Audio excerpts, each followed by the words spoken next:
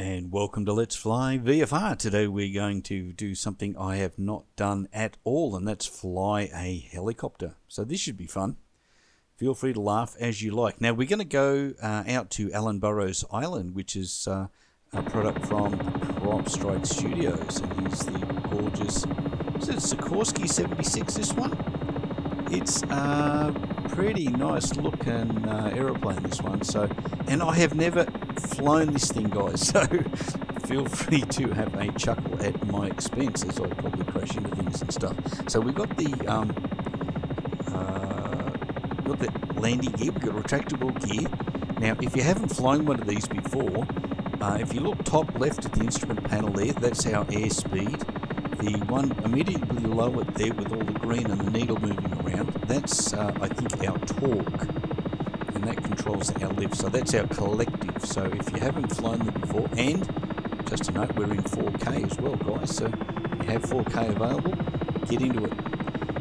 So yeah, we're going to have a bit of a shot. So what I found, or if you haven't flown choppers before, cyclic is your left and right and your back and forward. As far as the way you pivot, if you push forward, you will fly forward and you'll pick up speed as you do that. You can increase torque and you'll get more speed. You see I'm getting a bit of speed up here now as we go across. And this is the second of the two islands. The first island has the airstrip, the camp on it, with the smoke and everything. It has some walking trails, which we'll have a look at in a little while. And this is the second of the two islands. And here we have a lighthouse and well, there's a landing strip or landing helicopter pad there somewhere. Now I haven't been here yet. I've flown past it and I had the Stinson, I had a sort of a quick look, but it's going to be a different thing coming in the Sikorsky. So we'll have a fly around and expect this to take a couple of goes, because I think it probably will. So let's get back to controls on this if you haven't flown choppers before. Again, you have the collective, which is your power and how much pitch that you're getting on the main rotors, whether it's lifting you up and down. Feel free to correct me in the comments if I get this wrong, guys, because I haven't flown it before, as I've said already. So the top gauge there, if we can get that back down towards the yellow, I think we're probably okay to land. If we can get that or below, we've got to put our gear down as well. The rudders work reasonably. Your rudders will move your tail rotor around, and it sort of gives you that yaw. But your roll and your pitch is all down to your joystick normally. Now what I'm finding really difficult to get my head around is that normally if you push your throttle up, you get more power. But in this you don't. Set around the middle, it seems to be about neutral, and if you go up towards the top, you lose your collective. If you come back to the middle, you're sort of neutral collective, still at max power. I think that's right. So it's really doing my head in trying to fly this thing, hence I'm up and down and all over the place. So we'll see how we go. We're going to try and make an approach here and see whether we can't, one, see the landing pad, and two, get ourselves on it. Yeah, there it is. It's just over there. So we got a couple of buildings, and look, the islands. So they have volumetric grass. They have smoke, which is affected by the wind. Got all the rocks, 3D trees, and everything there. They look pretty good. And I'm just trying to stop myself going into the water here. Just trying to get a balance. You can see that I have no speed, but I've got to keep. I'm adjusting my collective. I think it is here on that second dial. Just to try and stop myself falling into the water and wallowing around all over the damn place. So let's see how we go. We get a little bit closer. We've got the lighthouse and a couple of other outbuildings, you might call it. No, I missed that because I got too much speed up again. So I've got back on the stick again, pull back on the joystick, trying to get it neutral, and hopefully that'll stop me moving around. The rudders, I can use those to move my, rotate me around in your axis. But I'm also going backwards now, so that's not very good, so I'm a little bit too far back. Not overly sensitive, just getting used to running your feet and both hands at the same time. Could you be, if you're in a real chopper, your right hand would probably be on the control stick, which is your cyclic, and your left hand will be looking after power by rotating like a motorbike control, rotating around, increase your power, I think is right, and then you pull up and down on that to give yourself your collective, so how much you're going to elevate up, if you like, if you're going to move up. It's a bit like trying to move around in an elevator that's in 3D space. You pull up, you go up the floors, and if you go down, you go down the floors, but if you turn the power off, you go down the floors real quick. So let's see how we go. It's sort of 1.5 times around. I'll get the gear down. The gear's just over there on the right. You can see that red light just come on the 3 greens. I'm not sure why the 3 greens don't actually go out. They seem to be on all the time, but that's by the by. And looking nice out over the sea there. We've got it towards sunset at the moment. I didn't set a specific time to do the flight. It's just late in the afternoon here when I'm recording this, so it's picked up on my local time. So let's come around again, give it another go. Doesn't it look good in the chopper as well? I would be looking around more for you. If I fly the chopper a little bit more, then I'll get some better views for you guys, and we'll make it a little bit more panoramic and cinematic is the right term. And we'll try and make it, you can see a little bit more. But I tell you, my brain's at 120% just trying to fly this mongrel thing. So we're down to about a right height. Let's see if we can work in. Just below, a little up, a little down, and a little down, and oh well, that wasn't the right way to get here. But there we are. We made it. Oh dear. Yeah, it wasn't my best one, but it was my absolute first, guys. So if you can do better than that first time out, feel free to send me a video and show me. I'm happy to watch it. So there we are. Let's have a little look around the island. You can see the grass, you can see the trees all look pretty good. A bit of a zip over towards some of the buildings and have a bit of a wander around. And around the path, and this is around behind the building a little bit. The lighting's pretty nice as well. Just move through the foliage. Don't quite get to push it apart, but you know, in the future that sort of thing will probably be possible.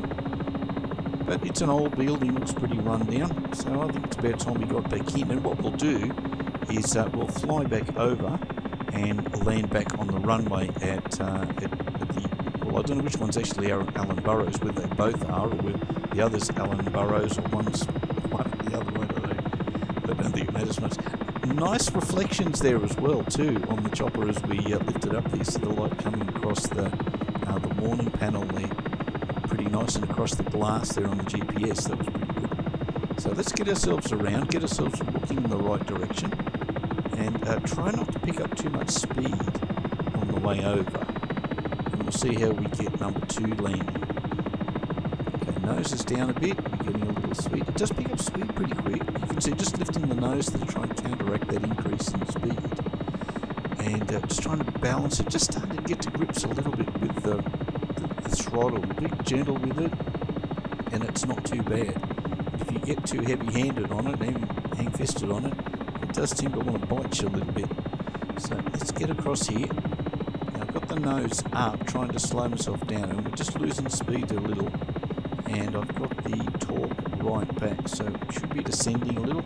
You can see the altitude next to the artificial horizon, and our descent rate, the one underneath it, so that's about 500, that's about 1,000 feet per minute there as we come down. So we need to retard that before we become retarded on the runway.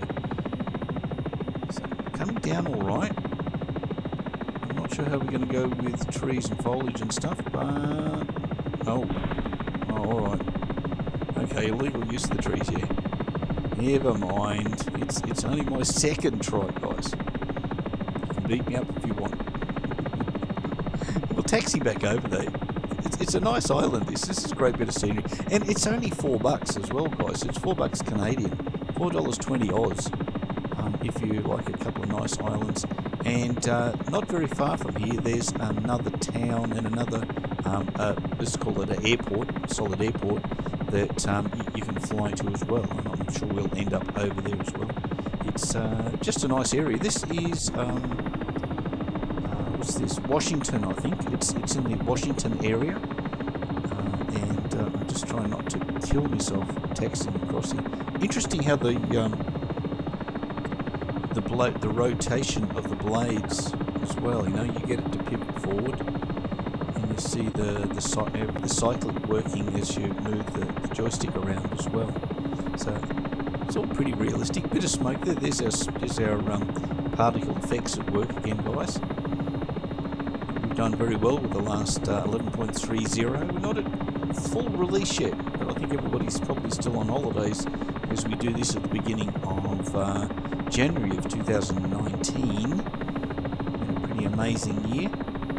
Gained a lot. We've gained VR support, native VR support for X-Plane. We've got some big changes in aerodynamics, side forces, post-stall effects, lots and lots of new airports since we've got the last race, 11.25 I think. From there to 11.30 we've managed to get somewhere around about 1,500 new airports around Australia. So to all those people out there that create these airports and upload them, I think a big thank you from myself and all the community as well. You do fantastic work, you know, Mr. X, and probably a lot of people that don't get a mention, but yeah, there's some great work out there. So we're all stopped here at the camp.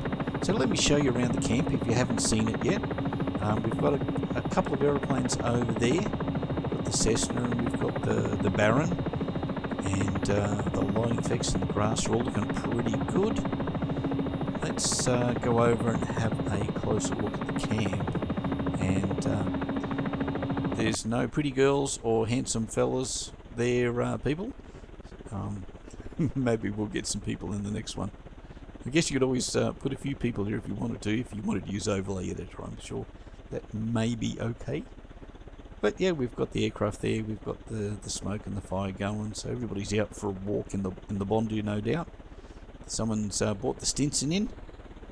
That's a good fun aeroplane to fly as well, guys. If you haven't had a go at tail dragging, go and see my previous couple of videos on tail dragging, where I've just started to venture into that as well. It's been quite of an adventure of recent times. I've been doing a few different things. I haven't done airliners and the tail draggers, and you can have a walk around the path.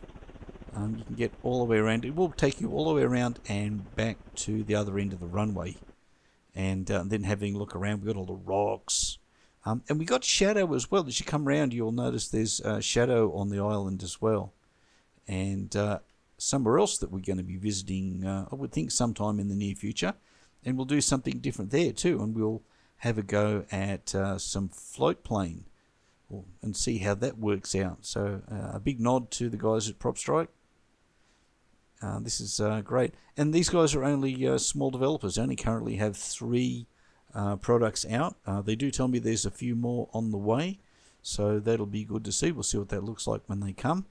And if you're thinking this is not a paid advertisement, I just think, you know, for $4, give the guys a good plug, and maybe people go out and buy the airports. There's one more as well, Quantum I think it is, that we probably look at again in the near future as well. But this is pretty good stuff. So there's the runway, there's an aircraft, maybe that Stinson's ready to go down there. And so yeah, if you like the videos, like what you've seen today, please feel free to subscribe, hit the like, send me a comment if you like.